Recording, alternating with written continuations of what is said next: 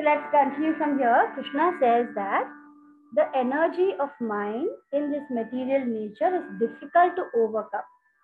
Only those who surrender to Krishna and who understand that Krishna is everything, they can overcome Maya. Maya will no longer touch them if they keep Krishna in their minds. But there are some people who will reject Krishna. Who are those? There are four kind of people, children, who will reject Krishna. Those miscreants who are foolish, they are foolish. They say, oh my God, I don't have time. When I get up in the morning, I have to finish my homework, and then I have to, make my lunch. I have to help my mother. I have to go in the evening to play tennis. I have swimming class. I have music class. In the night, I have to complete my homework. I have no time for all this Gita and Krishna and all. Those are actually the grossly foolish people. They are not understanding that they must give time for their soul. And second kind of people who are the lowest among mankind, whose knowledge is stolen by illusion. They have become ignorant because they are so full of material desires and who have atheistic nature of demons. So Krishna says that it's an asuri mind who's atheistic by nature. They become atheistic because they cannot be humble to accept the power of God. Okay, and they cannot surrender to Krishna. So what are the four kinds of people? Four kinds of people cannot surrender to Krishna. One is the moodha, stupid donkeys. They will work for 18 hours in the day and they'll say, I don't have time for God. They are the most foolish moodhas who don't have time for Krishna. Okay, because the human birth is to realize Krishna and they don't have time for that.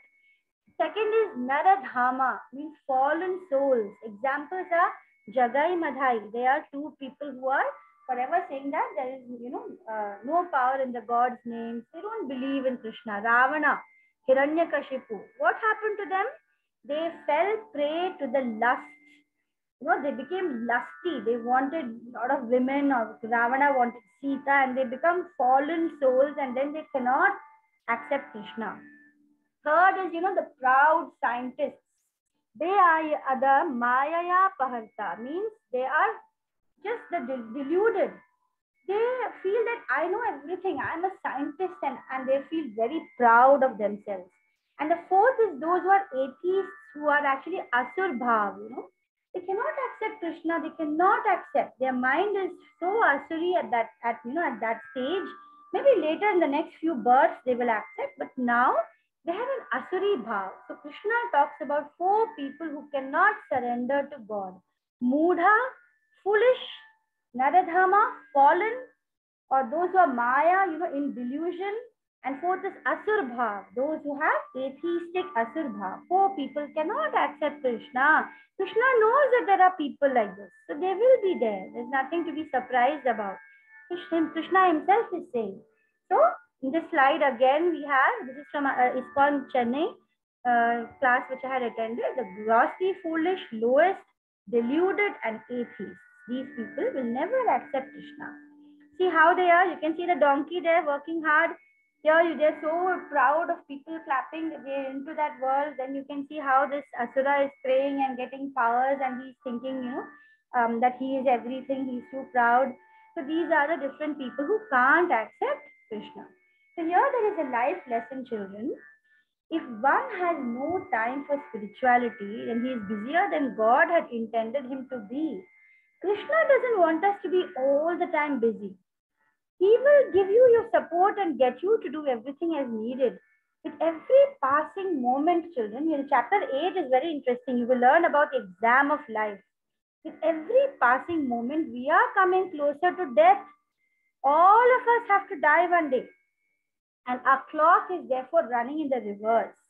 And we are forgetting that if we don't do our duties to the soul, when we become very old, we will not be able to do it because, our body will be weak, it will be diseased. So this is the time, with every passing moment, think of Krishna, get some transcendental joy. Okay, children? So who are the four people who become bhaktas? Now, Krishna first said four kinds of people who cannot surrender to God. Here Krishna will say about four kinds of people who start surrendering to God and understand the joy and freedom you get once you surrender to Krishna. One is artho, means one who is in pain. When you have in severe pain, you have a disease and you don't know any solution, you will Krishna, you will call out. Okay, for example, is Bhattatiri. You know, in Kerala, there was a very famous person called Bhattatiri who wrote the Narayaniyam. The whole Bhagavatam, he makes it condensed in a Narayaniyam. So this Bhattatiri, what he does, he is having severe, Vadam. What is that in English? Arthritis. Have you heard of arthritis? So the Yes, whole ma'am. bones and joints are paining for him all the time. And he starts praying to Krishna.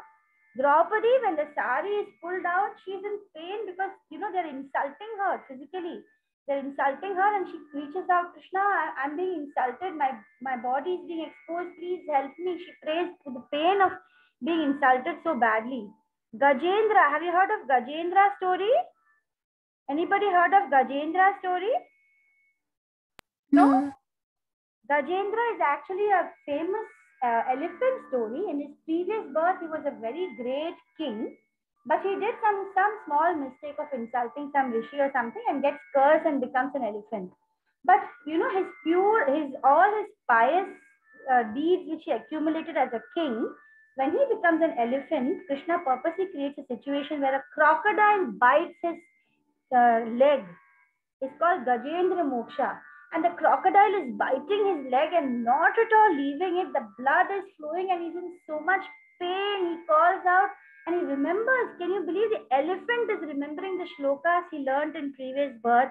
And Krishna comes actually he offers a lotus from that pond in which the crocodile had bitten him, and he offers it and he says those prayers. Elephant is able to remember the prayer of previous birth in pain. So, one of the bhaktas are those who will reach out to Krishna in pain. Second is those who want wealth. Strongly, you want wealth.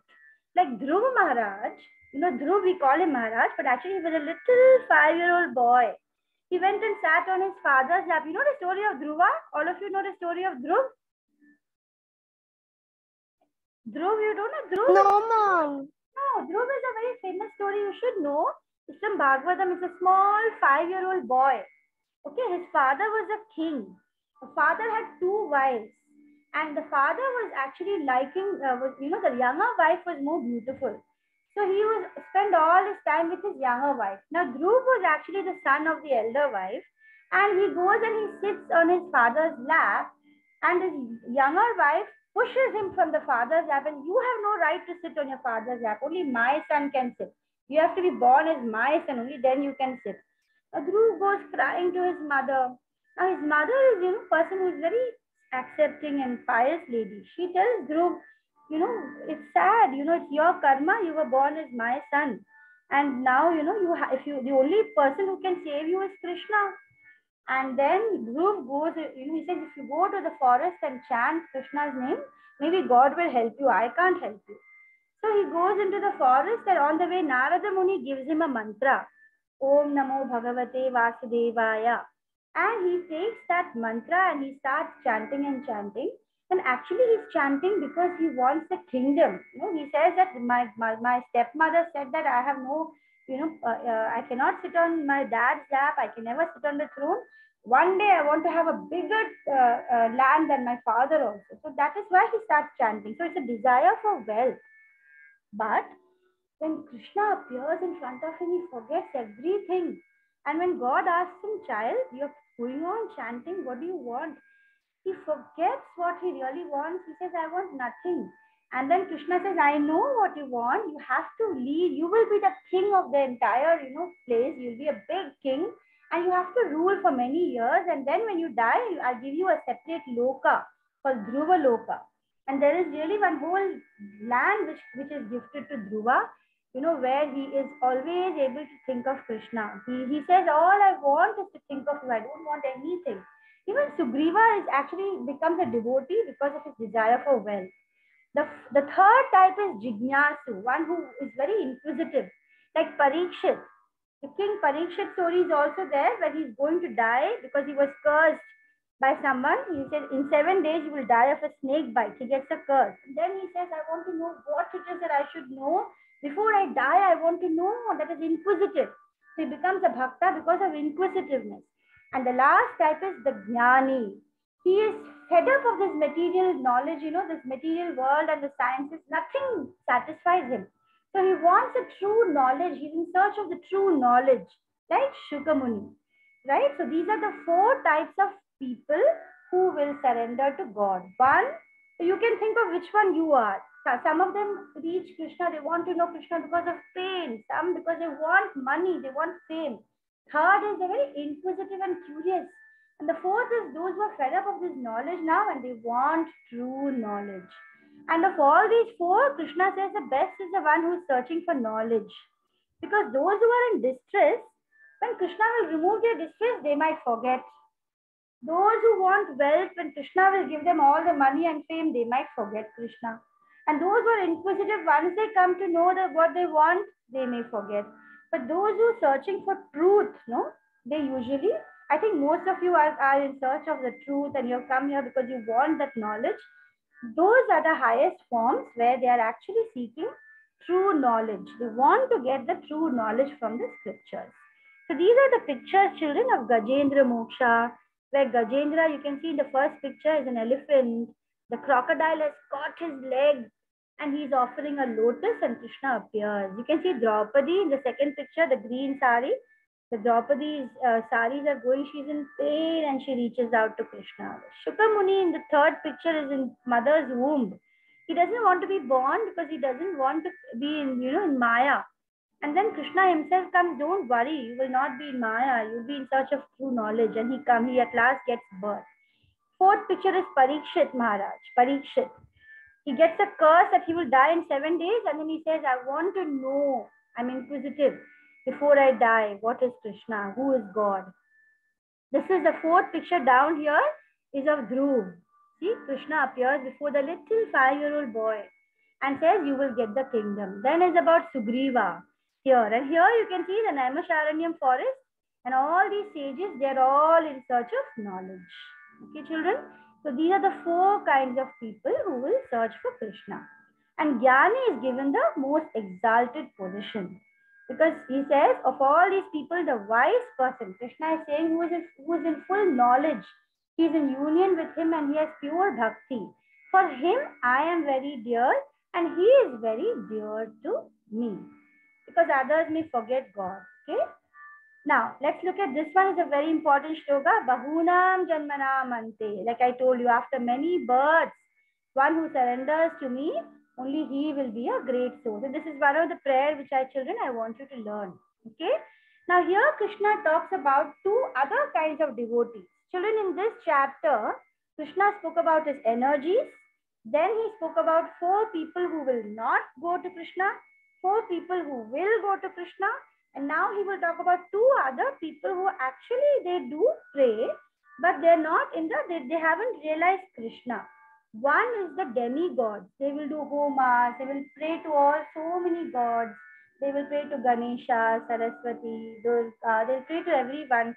Krishna doesn't say don't pray to them. Respect everyone. But when you pray to the other demigods, usually the prayer is to get something. Usually you pray for, Saraswati, give me knowledge. Lakshmi Devi, give me wealth. So usually you will approach demigods, who are all other gods but Supreme Personality, for something in return.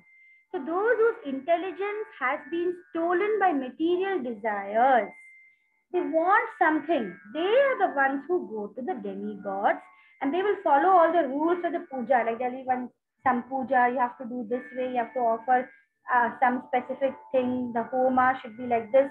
All those rules they will follow and they will do that puja. Men of small intelligence, they don't realize that the aim of life is free from this material birth and death. They are, running after fruits of limited and temporary nature.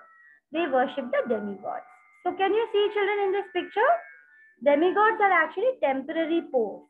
The demigods are not permanent. They have limited power. It's like, you become the prime minister of the country for some time. After some time, another prime minister. So Indra is not a permanent person. Indra means it's a position. Varuna, the lord of water, is a position. And these are all temporary. After some time, they have to come back into the earth and start again. You become free only when you realize Krishna. And you cannot destroy your own karmas. Lots of desire. Why do people worship demigods? Because they have desire. Because they don't have enough intelligence to understand Krishna. And what is the result? If you worship a demigod, you will get wealthy, you may get knowledge, you may get beauty, you may become rich and powerful, but it's all temporary. And you go to the planets of the demigod if you worship the demigods. Okay? Because demigods are just agents of God. So we cannot equate Krishna to the demigods. Intelligent people will be seeking the all-powerful Krishna always. Some people think that God does not have form, but they take form. But that is because they don't see that Krishna is also actually a person. Okay? Finally, let's come to the last 4 shlokas, and we have only 3 minutes left. Who can become a devotee? Krishna will tell us in the last verses who can become a devotee of Krishna. He says, O Arjuna, O scion of Bharata, O conqueror of foe, all living entities are bewildered by dualities. Okay? We are bewildered, or we are carried away. Our mind is carried away because of 2 things, desire and hate. When we desire something, immediately we like something, we don't like something. This duality is what bewilders our mind and doesn't allow us to see Krishna. So what should we do? Nisha, what should we do to remove the illusion of Maya? We should understand that we should be understand above the icha and dvesha. Desire and hate. You should not have desire. You should not have hatred. You should be okay. That is how. So if you desire something, then you hate something else. Then duality will come and Maya will cover our knowledge. Okay. This is dvandva. Desire makes you like something and it will make you hate something. So persons who act piously in previous lives, whose sinful actions are eradicated, become free from this duality. If you are able to, keep Krishna in your mind, you can become free from attraction and desire and hatred. Okay? Forget the past. You can wash away the past. It's now time for you to start your spiritual journey back to Godhead, back to Krishna. So Arjuna, now this is the last verse of this chapter 7, where Krishna says that those who know me as a Supreme Lord, who know me as a governing principle of this whole material world, who know me as a person who is underlying all the demigods, who knows me as the enjoyer or sustainer of all sacrifices, and with single mind, they can, just a minute, something is trying to get over and something is going on place. Yeah.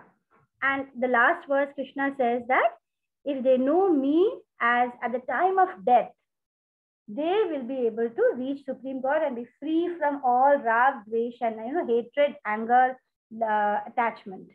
So in the next chapter, in chapter 8, Krishna will be talking about how you can, what is the final exam, how you can pass in the final exam of life. Okay, that will be in chapter 8. So in chapter 7, these are the things we did. It's already 11, so I'll do this next class. And next week, we are going to do how to attain Krishna and how to prepare for the final exam, all right, of life. And I want you to think of how will you convince a friend that Krishna is a supreme God. Can you do that? And since it's 11, these 2 shlokas which I want you to learn, I will post it in the group, 7.1 and 7.19.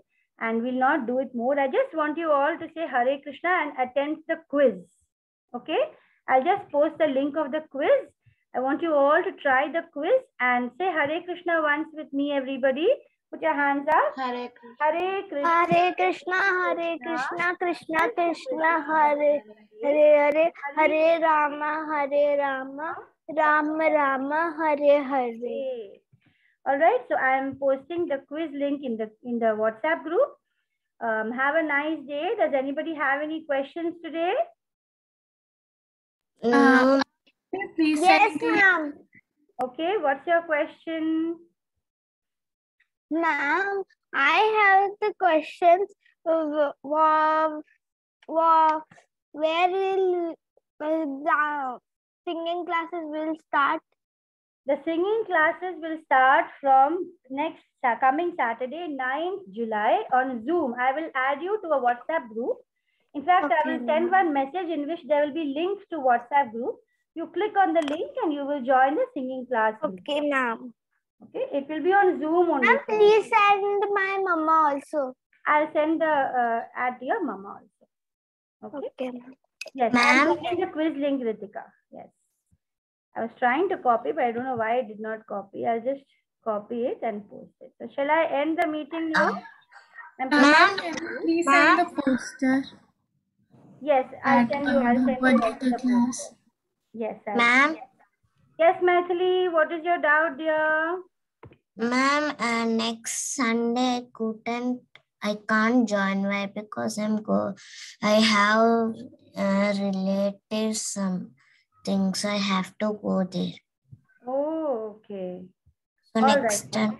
You can watch later the class which I'll post on the YouTube link. Okay. Okay, ma'am. Yeah. Okay, I have shared it here, and for some reason it's not pasting in the chat. Anyway, I'll paste it later. So thank you, everyone. See you next Sunday. Please join me next Sunday. Hare Krishna, children. Hare Krishna, I ma'am. hope you're enjoying the stories and the classes. Bye. Yes. Bye, ma'am. Ma'am, Yes, Misha. ma'am, you not sent in the WhatsApp. Yeah, that's what I told you. I was trying to paste it there, but it's not getting pasted. I'll try. Maybe after I close this meeting, it might go. I'll try.